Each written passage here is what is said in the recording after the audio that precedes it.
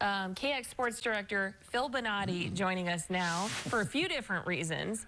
Wow. Phil, you also have some tachos there. Yes. Why don't you go ahead and give it a bite? I got to get the official first bite in, obviously. Yep. And Yep.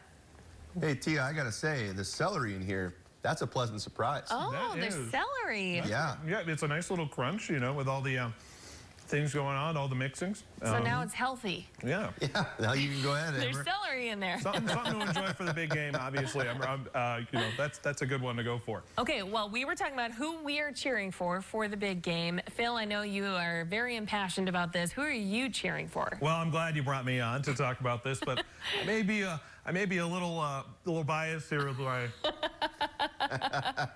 Patriots Cup here, and you know, I gotta go with my guy Tom Brady and the Buccaneers. Is it hard for you though that he's not with the Patriots? I have had a mixed relationship. It's like an old girlfriend that leaves, and you see her with someone else, but you wish her well, you know.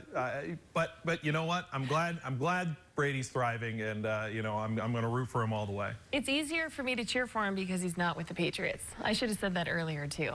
He's more of the underdog now, I feel. But Phil, you're also the sports expert. So with Brady going to the Super Bowl with the Bucs, what does that do to Bill Belichick's reputation as the greatest coach of all time? Well, you know, it was one of the two. You know, they were a partnership through and through. You know, I believe Bill will turn things around a little bit. You know, this year was so weird with all the COVID going on. A lot of his players left, so you can't judge the Patriots based off of, you know, what has been going on around the world. So I get a sense that he'll be back with some moves in the offseason. we will all be watching, of course, this Sunday on CBS. But we do want to talk to you, Phil. This is the main reason I asked you to come on the show, because your name is Phil and it's Groundhog Day. Yes. So we were curious, what is it like being named Phil on this day? Well, I'm honored out of the Bismarck Bennett area. You come and pick me as the Phil to talk to. You know, you know.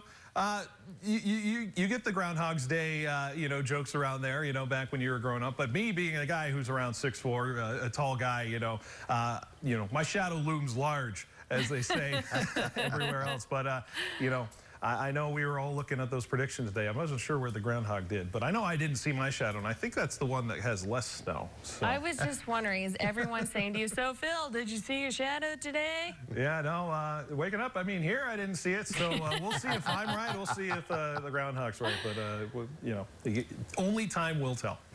You might be our favorite Phil. Thank you. I appreciate it. Glad to be here. Thank you so much, Phil.